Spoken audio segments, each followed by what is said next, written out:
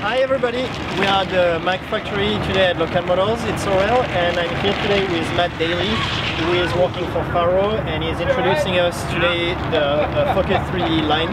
So what is the Focus 3D? The Focus 3D is a 3D laser scanner capable of capturing millions of measurement points per second that allow us to, for something like a vehicle, very accurately and very quickly capture the geometry of an exterior surface.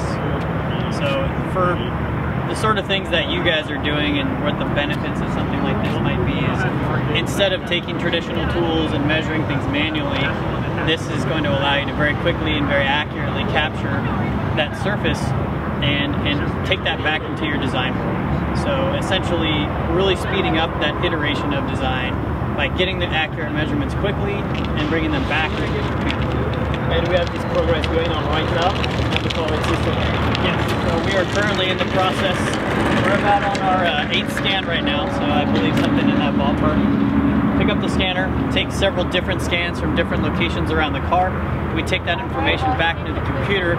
It stitches all of those different scans together, and we use a couple of different pieces of software to create a mesh.